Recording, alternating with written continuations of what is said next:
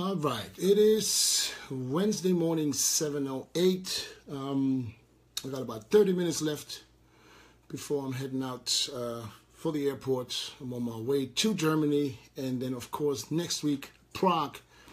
I will be at the EVLS Prague show, hosting the show Saturday night. Looking forward to meeting all the European fans, especially the Czech and a lot of Germans going to be there, so I'm looking forward to that. And like I said, I will be in Prague next week, Wednesday or Thursday, and I'll stay all the way to Sunday, so I'm looking forward. Just in case if you guys haven't purchased the tickets yet for the show, go get your tickets for the EVLS Prague show. It's going to be off the charts. So, let's talk about whatever has been going on the last couple of days. The Olympia weekend is in the books, of course. As always, not everybody agrees with the decisions. That's just the way it is. It's a biased sport. If you are biased and you like a person, of course, there's no way you see anybody being better. That's just the way it is. But we have to accept and respect the judge's decision. And in my humble opinion, I think that this was okay. Like I said, some guys come in better Friday, some other guys a little less good, and then they change it and come in better on Saturday, and that sometimes can change the outcome. That's just the way it is. People have to understand that just because you maybe not as good on Friday and somebody is ahead of you, that doesn't mean that it's going to stay that way, because like it is now with the confirmation round, they say they judge 50% on Friday and the 50% will be judged on Saturday. So that can help for others to move up or even move down. Australia is on my list for October. I don't have the exact dates yet, but I will put them out as soon as it's confirmed. Okay. Let me see if you have some questions. When am I planning to come to India again? Probably towards the end of the year. It's very possible. If not the end of this year, then definitely early next year.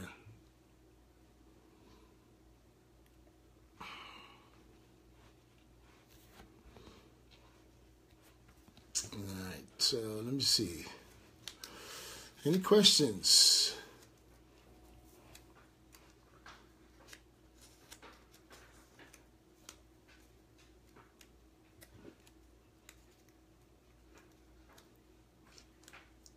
Why can't Phil handle the negativity? I don't know. Maybe his emotions were all riled up for how long? I'm not sure, And then when it's all over, some people are just, it just comes out, That's a question you need to ask Phil. I can't answer that.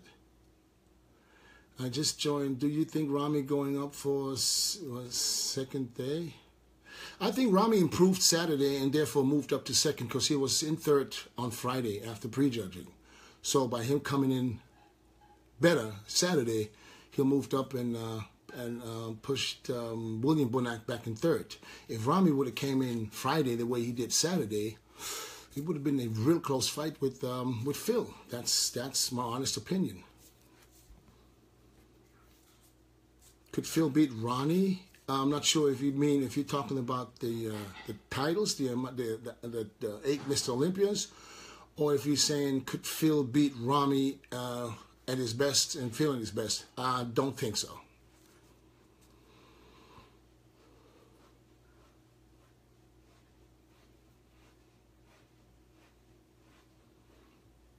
What's up, Vietnam? How are you?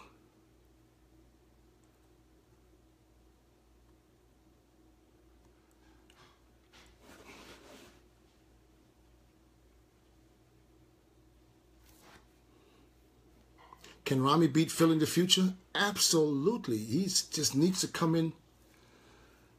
As you can see, he's getting better every year, so he's figuring it out. He just needs to figure it out to bring it the first day. But absolutely, if Ramy is on, can nobody beat him? I don't think anybody can stand next to him if Ramy is 100%. How far do you think Josh Lenardovich can go in the future? He can go very far because he has the body, he has the muscle, he has the shape. If he brings the condition, he's an easy top 3, top 4 athlete. Absolutely.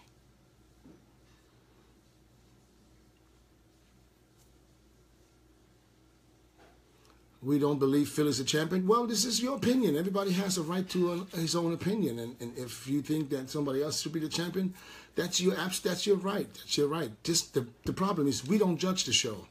There's judges. They decide. We don't decide. We can just sit outside. And the problem is a lot of people, they just look at the size and they just look at certain things.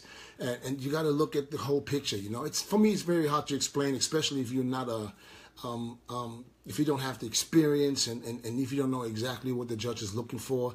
But of course, if you look at the overall package, and Ramy will kill the whole lineup anytime, any day. You know what I mean? But there's a little bit more to it than just being the biggest guy, you know? Ramy's not lacking anything. He just needs a little better condition. He needs, if you look at Ramy, the separation, you know, there's the chest striations. Those are the things that's missing. When he does the most muscular, if he brings all that in, he's going to be unbeatable. Ain't nobody going to touch him. It's not even going to be close. He can win shows hands down. You know what I mean? So he's on his way. He's on his way. I mean, he's been constantly moving up. He didn't go backwards not one single day and not one single year. So he's moving up, and he's at second place now. So it's a fight next year. He can literally now go back to the gym and just concentrate on the Olympia next year and just focus on beating Phil. That's it. Yes, Nick, I will be coming back to Australia.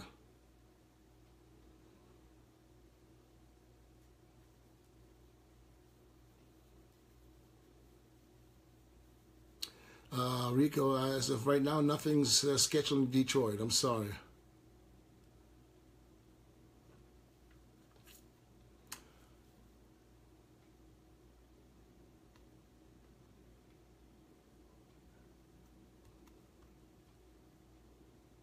No, I would not compete again.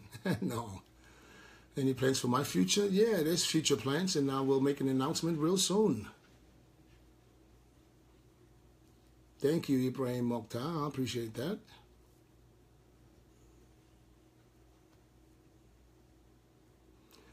The judges, this is every year the same judges. They have, you know, Steve Weinberg is the head judge, and they have their judging panel that's selected. And yeah, that's just the way it is. It won't change. How many years can Phil stay? That's something only Phil can answer. I have no idea.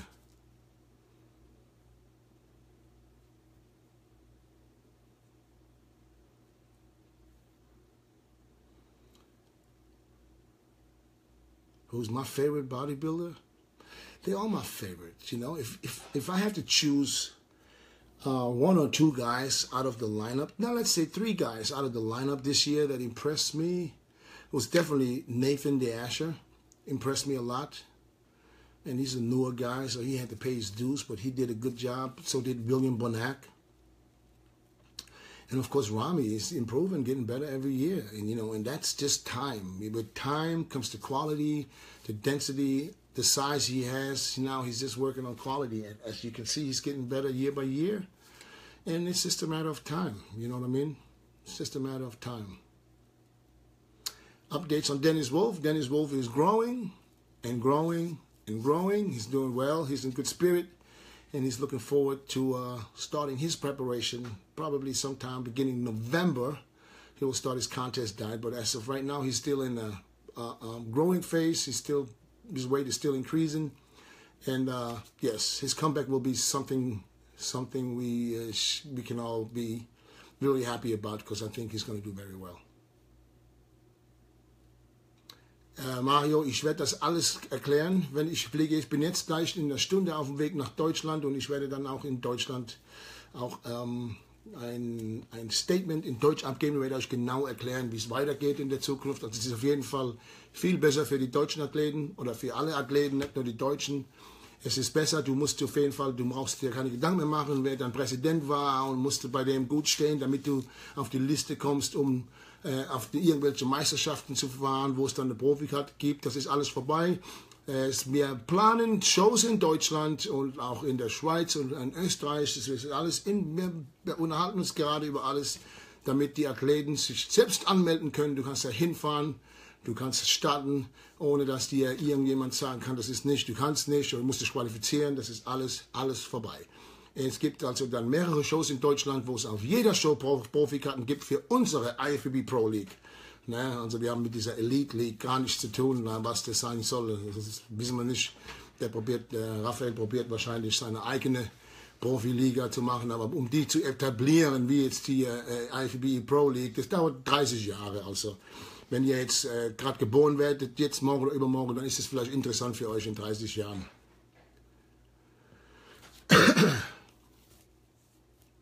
Ich mache auf jeden Fall ein Statement, wenn ich in Deutschland bin. Dann erkläre ich euch alles ganz genau. Braucht sich keiner Gedanken machen. Es ist also nur viel besser für die Athleten und nicht mehr für die Präsidenten, die Landespräsidenten und die, was weiß ich, Offiziellen, die sich alle nur die Taschen voll machen wollten die ganzen Jahre. Ist alles vorbei.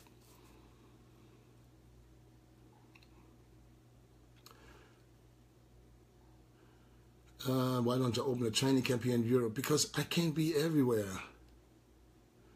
I can't be everywhere. I do my camps all around the world. I travel. I'm going to go to Saudi Arabia in October. I'm going to go to Taiwan for a 7-day training camp for Fitness Factory, November 1st to November 10th. So I'm hustling. Trust me, I'm doing what I can. I can't be everywhere at the same time.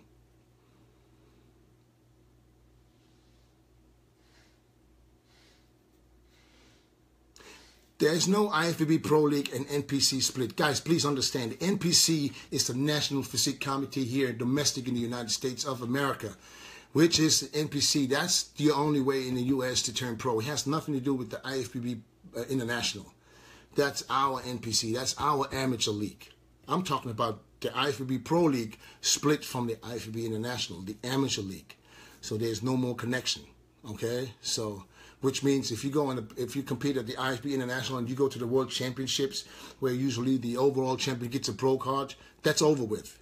If you win the World Championships, the European Championships, the Arnold Amateur, or whatever that is, because there won't be no more Arnold Amateurs as far as I'm concerned, but any pro qualifying event that they had will no longer be accepted for us. We don't give out any pro cards for the IFBB Pro League. So in order for the guys that want to turn pro in the IFBB Pro League and eventually follow their dream and of ever be competing at the Mr. Olympia, there will only be shows that we put together from the IFBB Pro League internationally. They will be all over Europe. Don't worry, there will be plenty of shows where every show will be a pro qualifier. There are no more qualifying to go here, to go there. It's all pro qualifiers with pro cards every single time. It's actually good for the athletes and not for the officials that are squeezing all kind of money out of the athletes to go there and then travel there, and you got to pay for the hotel there, flight, get there. It will be right there in your country, several shows where you can choose which one to do. It's going to be a lot easier and a lot cheaper, my humble opinion. Was I impressed by the 212 lineup? I was impressed with a couple of guys. I was impressed with Jose Raymond, and I don't know why he ended up in third. I would have had him second.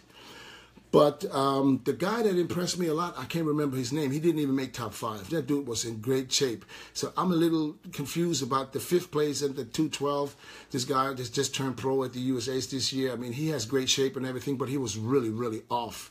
So he was not in shape. I'm not sure how he got into the top 5, because I would have 2 other guys in there before him. But hey, I'm not a judge, so I gotta respect the decisions just like everybody else. So I'm just voicing my opinion, and I'm not talking down on anybody. I won't do that.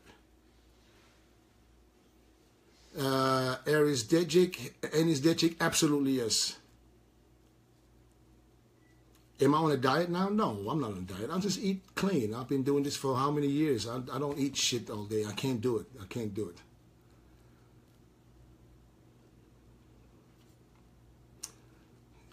Sihan, super, hast du ein geiles Bild, da haben wir ja, gut, wenn wir uns sehen, machen wir noch ein neues.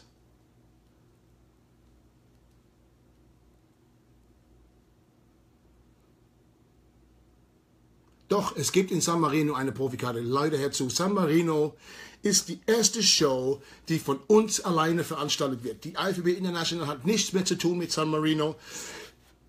Das heißt, die Amateur Olympia in San Marino ist eine neue Show von der IFBB Pro League, wo ihr auf jeden Fall eine Profikarte gibt. Es gibt auch noch, damit ihr das versteht, and please understand, we still honor this week's Arnold Classic, Prague, and we'll still honor the overall champion to get the pro card, because even though we split from the IFBB, we don't think it's right we see all these athletes getting ready for the shows in order to get their pro cards. Why should we stop that? So we honor these last two shows, which is Spain, Arnold's in Spain, and the EVLS Prague show. Those are the last shows from the IFBB International that we will honor and give them pro cards as the overall champions. After that, it's over.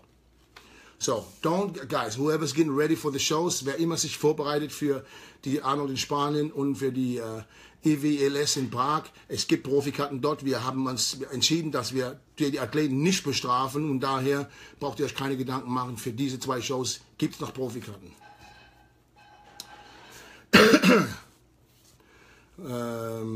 Meine über Sadiq, ja, der Sadiq muss mehr Fleisch drauf. Der ist nicht massiv genug. Von hinten ist er zu schwach.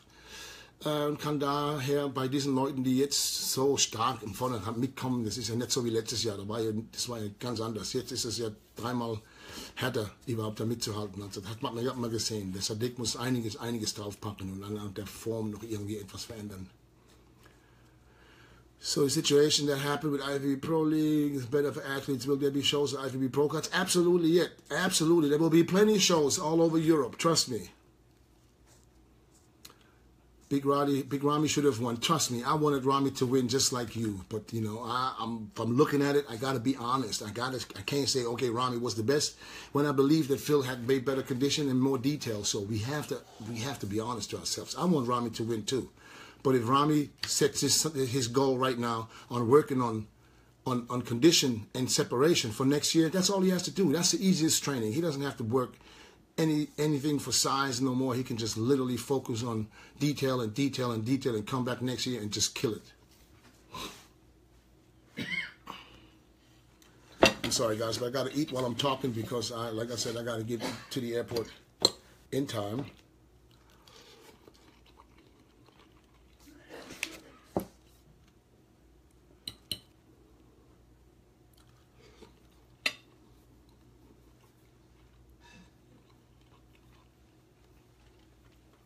Ramy can be Mr. Olympia. Yeah, I've been saying this since 2013. He said he will be Mr. Olympia sooner or later. Can Phil get rid of the gut next year? I believe yes. I believe he was overcarved. It was much better Saturday than Friday, so I believe he was just too full, overcarved, and he didn't control his stomach. When he controlled it, it was okay.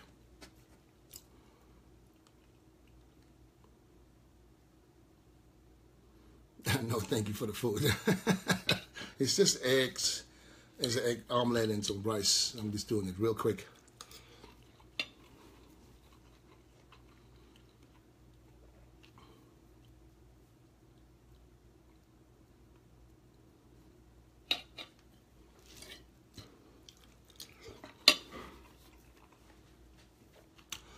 Any more questions that I need to clear up for some of the athletes?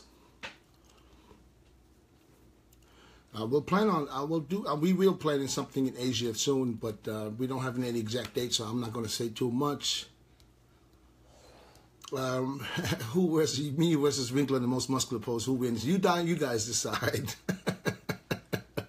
I love all these guys, and I'm a fan of bodybuilding. I'm a fan of every single one of the guys on stage. So I would not be trying to compare myself to anybody.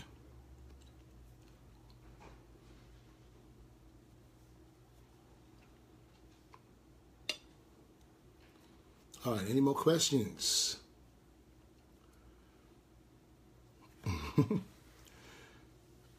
Ja, also der Cedric war also meiner Meinung nach so außer Form, dass ich den nie in der Top 10. Ich hätte da schon noch jemand anderes in die Top 10, weil wenn man so weich sein kann und dann trotzdem 10. wird, in meiner Zeit, wo wir damals auf der Olympia waren, da hättest du mit so einer Form nicht mal Top 15 gemacht. Also das gab es gar nicht.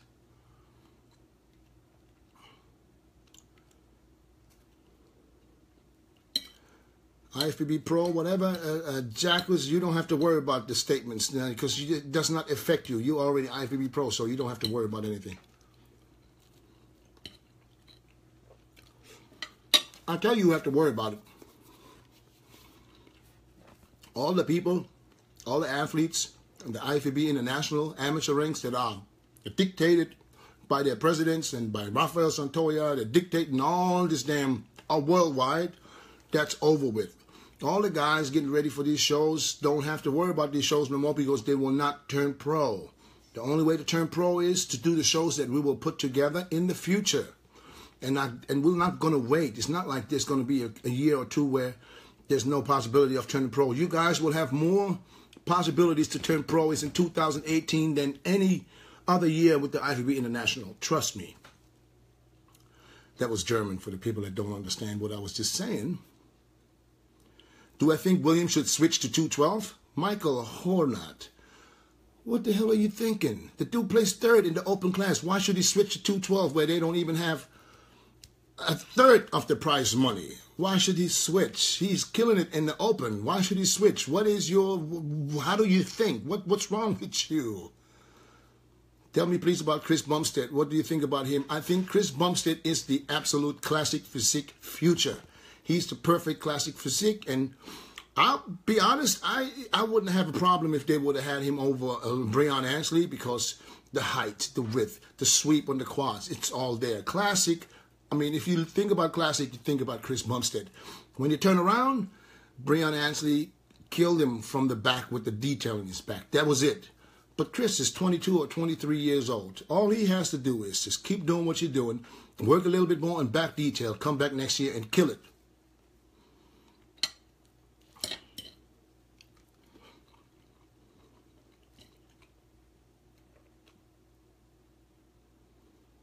That's a good thing. You'll be able to compete at the IFBB Pro League events, Europeans, and anywhere at amateur events where you get your pro card. And the good thing is, we don't discriminate. You don't have to be just IFBB. You can come in from the NABA, WABA. It doesn't matter what federation or association. You can come and compete, and you're good to go. Vianney, if William Bonac would have got first, nobody would have complained. Trust me, no one.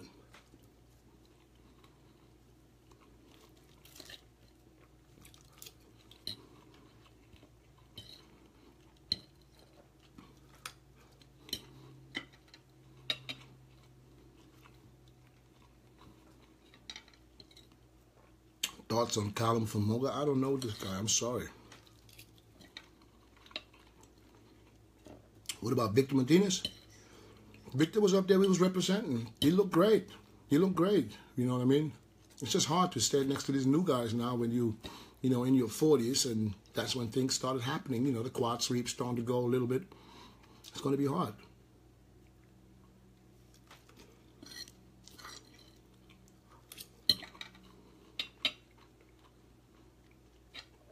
I don't think that Flex Lewis will have a shot in the Open. I don't think that. So I think that wouldn't be a good move to move up, and I don't think he will do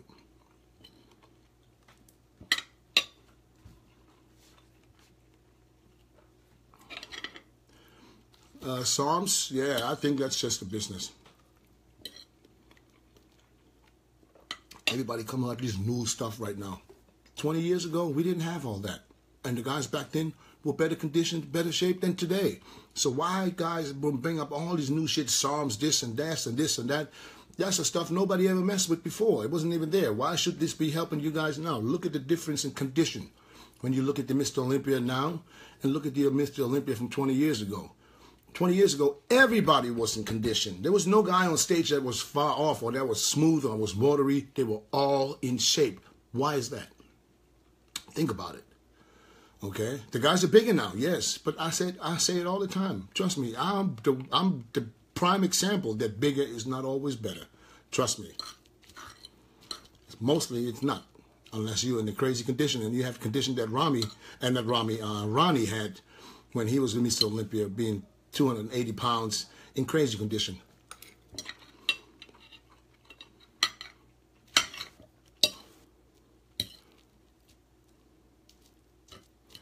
My opinion on Cedric McMillan. Cedric McMillan has the best shape of all of them. He should be in the top 3 regardless, if he can only be in shape.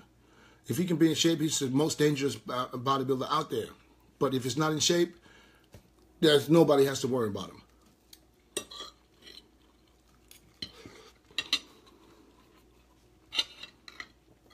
Brandon Curry, major improvement. Got to keep doing what he's doing. Maybe bring up the legs just a little more and a little bit more separation in the quads. But Brandon Curry improved a lot. He was better than he was in the early this year when he won 2 shows. So good showing for Brandon.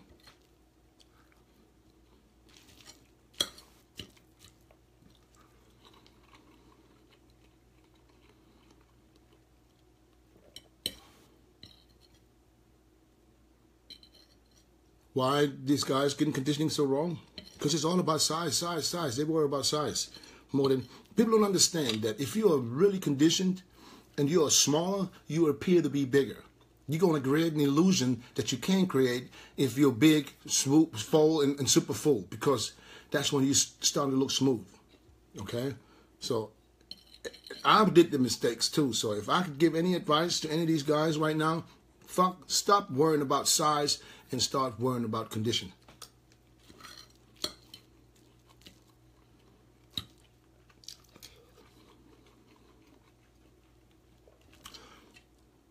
What do I think about the difference between Phil Heath and Ronnie Coleman? It's about 40 pounds.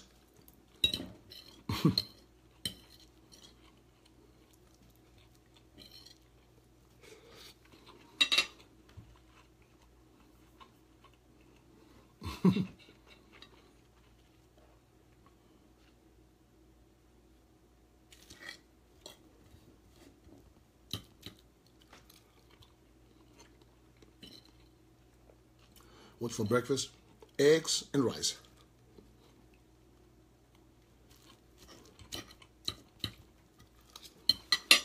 I'm sorry.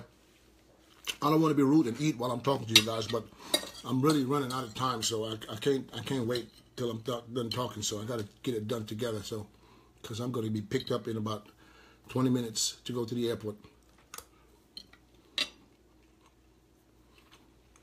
Sydney might be in October.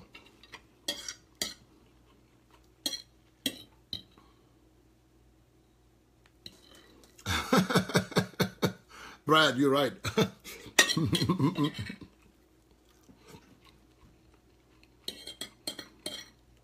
Oh, thank you, Ryan. I appreciate that. But I think that's what the fans expect, and that's what they hear. The problem is, you can't make everybody happy. I got so much negativity on my pages because I didn't see Ramy winning, and I get it, because if you're a fan of somebody, you don't care what nobody else looks like. You will always think that your person should be the winner, and I get that. I understand that. But if I'm sitting in the audience and I'm trying to give you guys my honest opinion, I can't be biased. I have to say it like I see it, and that's the way I saw it. If Ramy would have came in Friday with the same look as Saturday, it would have been way closer than it was. This time it just wasn't close enough.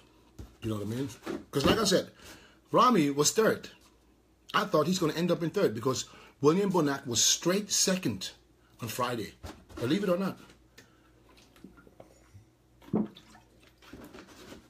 And he lost it on Saturday because he was 100% on Friday and couldn't hold on to it till Saturday. And that's what cost William Bonac 1 spot. But for William, third place is unbelievable. He is the true giant killer. I don't care what nobody says.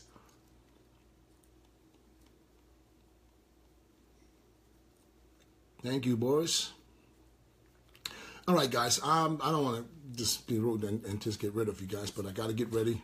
I might be back online from, I got a stopover in Denver before I head into Germany, so I'm going to have a couple of hours in Denver. I might be online to talk to you guys and, answer some more questions. But until then, one more time, all the amateur athletes aspiring to be IFBB Pro League Pro, don't worry.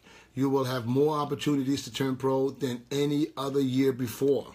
So, literally, don't worry. Don't let anybody scare you and say anything. We will have plenty of shows for you guys to turn pro, and this won't even be, it won't be necessary for you guys to fly, travel, and spend all that money on hotels and tickets and blah, blah, blah. It will be basically in your backyard where you can drive to and drive home if you want to. Okay? So I promise you guys, you won't have any issues, and it's better for the athletes. And I'm 100% behind it. I'm supporting this 100%, and I will make a statement in Europe, in Germany, for the German-speaking people as soon as I get there, and as soon as I have a little more information on when, and maybe some dates where you guys totally understand what we're talking about. So until then, God bless you guys. Be safe, and I will talk to you guys soon. Okay? Peace.